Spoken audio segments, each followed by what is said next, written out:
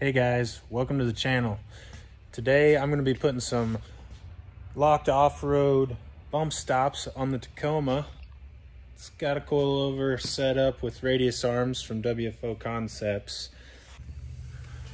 For any of you guys that haven't seen the truck yet, this is it. This is my 02 Tacoma 3.4 automatic.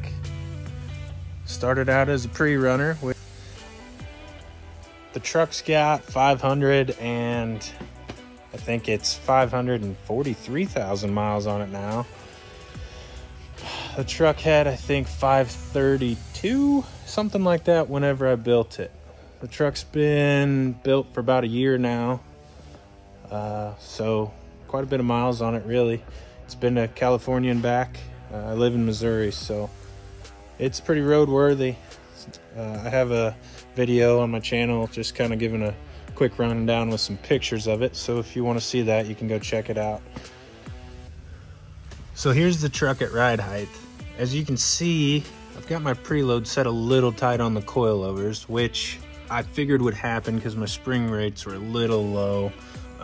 Since I've done this, or set up the truck I should say, I've added the bumper that I built and the winch and whatnot, so it's weighted down a little bit more than I anticipated, and truthfully, I mean, I guess the slider's probably pulling it down a little too. So I'm in the works of putting a little stiffer springs top and bottom on the coilover, and then right about there we're gonna have us a bump stop. Full disclosure, I'm not a coilover specialist nor a suspension specialist, so this video is purely for your fun and enjoyment. All right, here's the bump stops, Locked Offrod.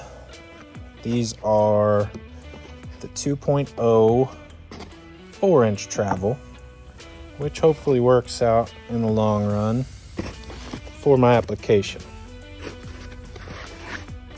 So as you can see, these are adjustable, come with a sleeve top and bottom. So that's an advantage to the Locked Offrod shock.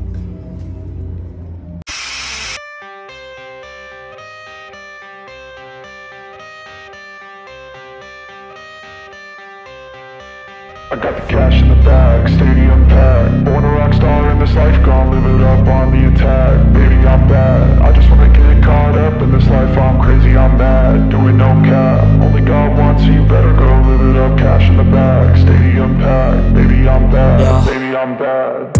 I just wanna stay bad, stay mad. Chip on my shoulder cause they treat me like an outcast. I ain't gonna take that, stay back. I'll be swinging hard till the hits coming on. Alright guys, it's the next day. Paint set. Bump stops are in. These are the 4-inch travel, so they ended up pretty much flush with the frame, as you can see. I guess if you get level. I kind of have them in the middle of the adjustment right now. They're kind of loud, contacting on the factory Super Duty pad there. But that's kind of the advantage to this whole setup, is I was actually able to utilize the factory link mounts and the bump stop. So it was pretty fair install. But just so you have an idea what it looks like, there it is. This is the driver's side. As you can see, I ended up moving my reservoir for the coilover up in the fender well. And this is the packaging on it.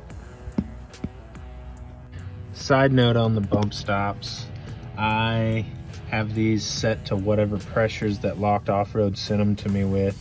So they seem a little stiff, and I only have them, if you can see, they're about an inch off of the pad. So I'm gonna play with the pressures and see where I go with them. So that's a wrap on the bump stop video.